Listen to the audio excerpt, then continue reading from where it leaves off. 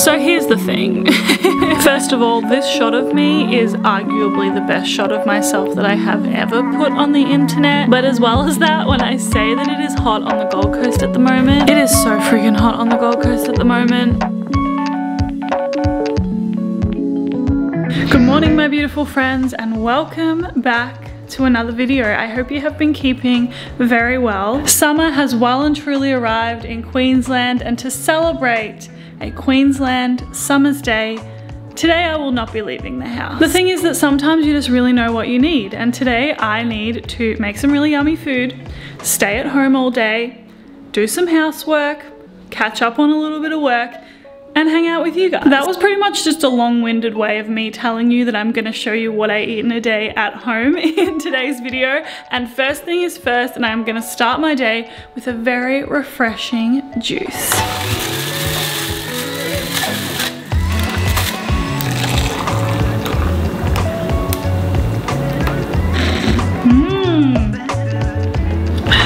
So I love juice so much. I'm one of those people who like goes to a cafe and is willing to pay $10 for a juice. And especially in the summer months, I just love having a juice before breakfast. I feel like it is just such a refreshing way to start the day, and I really enjoy it. And as well as that, for my birthday recently, my friends Bonnie and Em got me a juicer for my birthday, and I'm finally trying it out today. And there is honestly just nothing better than the combination of orange and lemon together. Like, I love citrus so much. So I really love having days like today where I commit to spending time at home, and not only do I commit to spending time in the kitchen and making really yummy and nourishing foods, which is one of my favorite mindful things to do, is to cook. As well as that, I love committing to like cleaning my space and tidying my space and just resetting myself for the week ahead so that I just feel so much better going into a new week. This way I can fully just relax and enjoy my weekend. And yeah, feel good after having a good day to myself. So that's what I'm gonna do today. I'm not feeling super hungry for breakfast yet, so I'm just gonna get into doing a bit of housework and do a little bit of work as well, because I need to record a voiceover and then upload a video. So I'm gonna get into doing some of that now, and then I will catch you when it is time for us to make breakfast. And breakfast today is going to be so iconic. Well, if the recipe that I'm planning on making works out, it is going to be so iconic. So watch this space.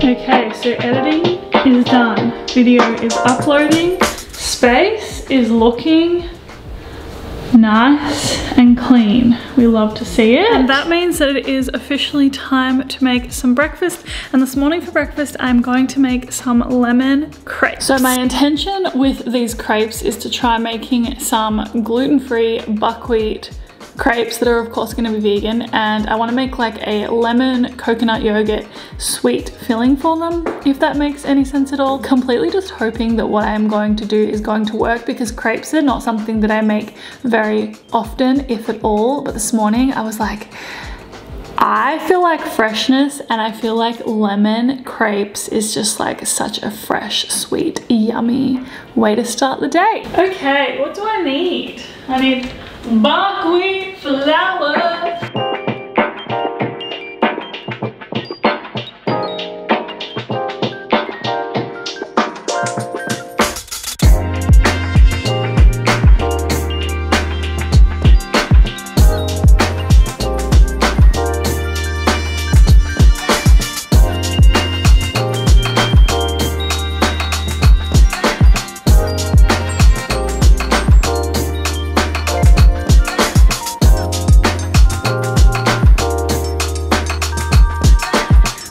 Kind of expected, the crepes didn't work out as I had hoped that they would. Once again, I have turned crepes into pancakes, because that's what I do every time my crepe batter doesn't work. I just like turn it into a pancake batter. So that is what I decided to do today. It's looking like a very messy stack of pancakes right now, but hopefully it's gonna be delicious. I just topped it with some coconut yogurt that I mixed with some lemon juice to make like a thinner, lemony coconut yogurt to eat with the pancakes. And then I also topped it with some maple syrup and some yellow nectarine. Considering the fact that I completely winged these pancakes, they taste really, really good. So if you watched my recent what I eat in a week video, you may have seen that at the moment I am loving a tahini slaw, and that is basically like a coleslaw but with like a tahini dressing instead of like a mayonnaise. And I got this idea because there is this cafe in Byron Bay called Folk, and they have a tahini slaw in like a nourish bowl, and I really enjoyed it. And lately, yeah, I've been loving having it at home. I love tahini so much, and it's just super easy and quick to make and adds heaps of flavor. So like I've mentioned, it is very hot on the Gold Coast at the moment, and I have been really enjoying having more fresh food. And one of my favorite fresh foods to make in the summer for lunch or for dinner is tacos. And so today I'm thinking I'm going to make some tacos with some roasted cauliflower as well as tahini slaw and coriander and lime. I feel like it'll be really simple but still be packed full of flavor, which is what I really like from my lunches, because I don't like it to always be super overly complicated. A lot of the time I'm working from home and I just want to be able to make something in like half an hour that is really nourishing but also really packed full of flavor. So the first thing we're going to start with is the cauliflower, because that is probably going to take the longest to do, the longest to cook. Something that I do recommend if you are making things at home or if you're someone who is time poor is to make things in advance. So you could, for example, at the beginning of the week roast a bunch of cauliflower and keep it in the fridge, make a tahini slaw and keep it in the fridge, and that way when you want to make your tacos, it's as simple as putting them onto the taco shells, adding some coriander or lime or avocado or whatever you want to add, and that's just a way more efficient way of doing things. So anyway, my point is I'm going to roast some cauliflower, so let's get into doing that and see what we come up with today. Okay, so I have some leftover cauliflower from earlier in the week. I think this is probably like half a head of cauliflower. I'm definitely not going to need it all for the tacos today, but I'm going to take a piece of my own advice and prep this so that like tomorrow and the next day I can also have these tacos for lunch or dinner or breakfast or whatever it is that I am feeling. So I really like to season things in a bowl and like coat things with oil in a bowl, because then I feel like it actually coats every side of everything and it just makes everything cook a lot better. So for the cauliflower today, I'm just going to start with some olive oil, and I'm going to toss it so that all of the sides of the cauliflower have oil on. And again, this is just a way that I feel like roast veggies cook really well. I eat roast veggies so much throughout the week, and half the time when I'm cooking veggies, I literally just put olive oil and salt and maybe a couple of seasonings on, and it's just a really, really simple way to add flavor to your veggies. If you're struggling to eat lots of vegetables and things like that, I feel like a really good way is to, you know, season it with things you like, whether that be garlic or onion or chili or whatever. Personally, olive oil and salt is enough for me. Today I'm also going to add some nutritional yeast, and then I'm also going to add some almond meal, which if you've watched my videos recently, you might have noticed that I've been using almond meal when I roast veggies a lot and like roast chickpeas and things like that. And the reason I like to use almond meal is because I feel like it just adds extra crunch and extra crispiness to my veggies, which I love so very much. And then of course I'm going to add some salt as well as some pepper. Okay, so putting my cauliflower in the oven. Ooh. And I pretty much always roast my veggies on 180 degrees Celsius, fan force. Okay, so I have my tahini slaw here, which I will leave the measurements for in the description box below if you do want to try making it at home. Then over here, I also have my lime, coriander, and snow pea sprouts ready to go. I'm also toasting my tortillas over the heat. I just put a little bit of oil in the pan. It's my favorite way to cook tacos when I'm making tacos. And then of course in here, I have my cauliflower, which is, oh, my cauliflower is cooking very well in here. It is almost done, which means it is almost time for lunch. Okay, I am very excited to try these tacos because they look delicious. Cheers, my friends. Cheers to tahini slaw cauliflower tacos. These tacos are insanely good. So today is Friday, and at the moment I'm trying to get myself into the habit of having like a bit of an admin kind of day on a Friday. And what I mean by admin day is I like plan my whole next work week so that when I start work on Monday morning, I know what I'm doing basically, so I don't have to start the week off not knowing what I'm doing. And as well as that, I try and do things in this time that are going to improve my creative career. And just like basically what I'm trying to say is I really try and make time to learn things and do things that are going to assist my future self, basically. And in saying that, I really want to talk about a class that I am doing on Skillshare at the moment, and of course, thanks Skillshare for sponsoring today's video. If you've been watching me for a while, you'll know that I have been using Skillshare for a long while, and it has been something that has been really beneficial for me and my creative career. If you've never heard of Skillshare before, it is essentially an online learning community that encourages you to explore your creativity and learn new skills and find new hobbies. And for the most part, I have really enjoyed learning a lot about my creativity and different ways that I can do things with my photography and video editing. And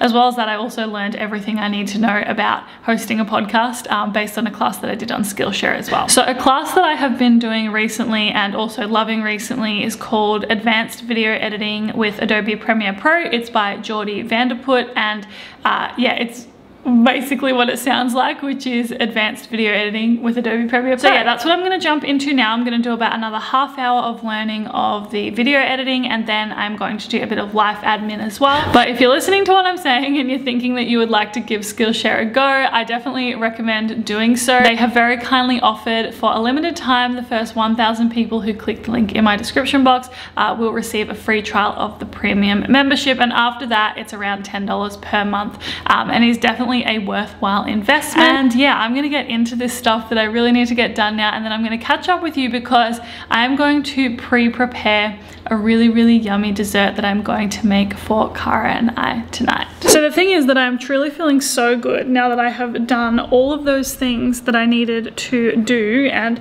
I'm feeling very set up for next week, which is always a good feeling. Next week I'm actually gonna film a week in my work life because I get a lot of questions about like what it's like doing YouTube and food blogging and social media management as a job and like being self-employed. So next week I'm gonna try and film a video all about that, but that is not this video.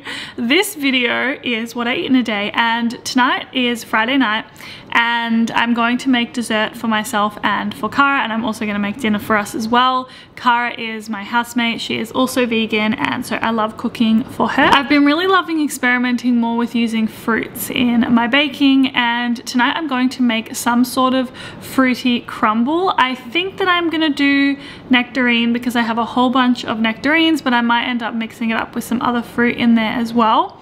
I'm adapting this from an apple crumble recipe that I have been working on, so hopefully it will work well with other fruits as well. It is going to be gluten-free and refined sugar-free, so that is very cool. And yeah, I'm just really stoked to get into the kitchen and get into making this really yummy fruity crumble.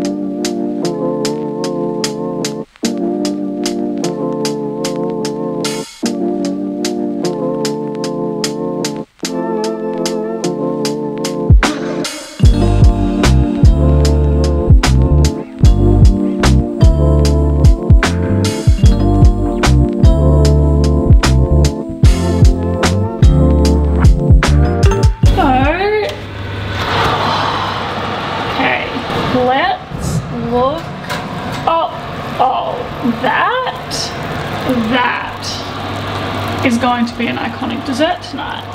So if you couldn't already tell, I'm pretty stoked with how this nectarine crumble